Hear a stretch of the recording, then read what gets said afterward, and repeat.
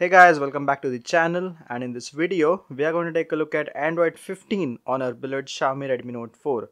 So without wasting any time, let's take a look at it. So guys, this is LineageOS 22, which is based on Android 15. Here we can see about phone is in here, going down, Android version 15. And it says Android 15 LineageOS 22, and we get November security patch.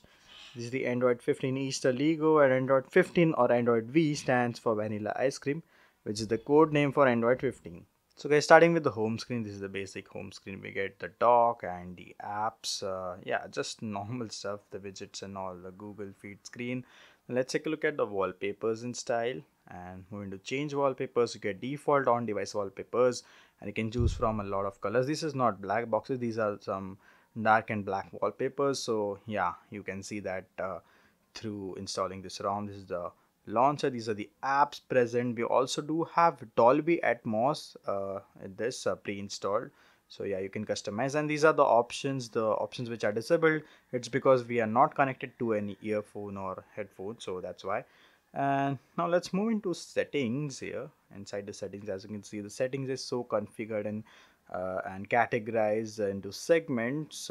Maybe something which could have got a title here, it would have been easier for people to understand what segment they are choosing. This is some additional stuff, security and privacy, and accessibility, which is some special stuff.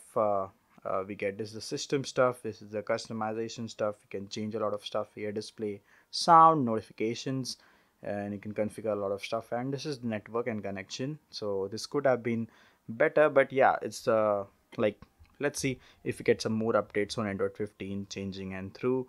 But yeah, that is for the options and home screen basic stuff.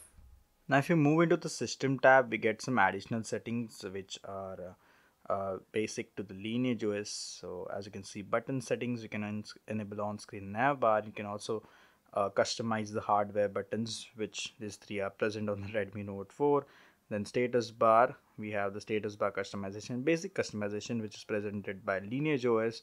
And gestures, in gestures we have all these gestures, like these are some old features only. There's nothing new which you can just like compare with Android 14. But yeah, this is a version upgrade, and you can see a lot of improvements, and you have security updates that are up to date. So yeah, for choosing a custom ROM, you should always be up to date, because we get latest security patches, and till this device is getting updates, we can be just be lucky and freshen up for with the newest Android experience. So yeah, so guys, that was it for all the features and stuff, and this was just a quick peek, like a sneak peek and quick look, not something we're going into detail.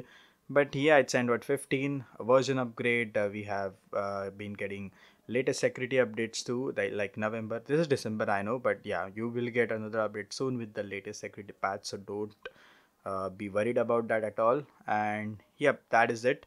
And finally, I can conclude and say that this is like a good upgrade if you're on LineageOS 21. If you're using custom ROMs, and if you're using the latest one, then you should definitely try this and stay on it, because this is totally stable. I don't have a SIM card to show you the network and VLD stuff, but everything is working fine. Whatever the basic stuff you need to work is working fine. There is no bugs or something. Some minor issues might happen. This is Android 15, a very early and first stage build for the LineageOS 22. So some feature bug, software wise bug might happen, but otherwise all the functions are working totally fine. So it's a thumbs up, and you guys should definitely try this on your Redmi Note 4. And all the links, all the things you need are in the description, so please check that out. Also, if you want help regarding installation, push the uh, thing down in the comment section. And now let's move to the installation, because that is the most difficult stuff for some people. And my hardware key, the power key, is not functioning well, so I will just meet you down directly into the T2RP. So power off your device and press the volume up and power for the T2RP. It will take me some attempts, so yeah, let's do it. Guys, a simple note for you, that if your hardware key is not functioning properly, like it's not functioning properly for me since a lot of months, then you can easily use this software advanced reboot option to reboot into recovery easily. So yeah, that's one tip for you guys for this video. So guys, after rebooting into TLRP, you have to wipe your older ROM, whatever the old ROM is, dalvik, case, system, vendor, and data. These are the options you have to wipe. Swipe to wipe. Go to install and install the LineageOS zip. Add more zips. MindTheGApps.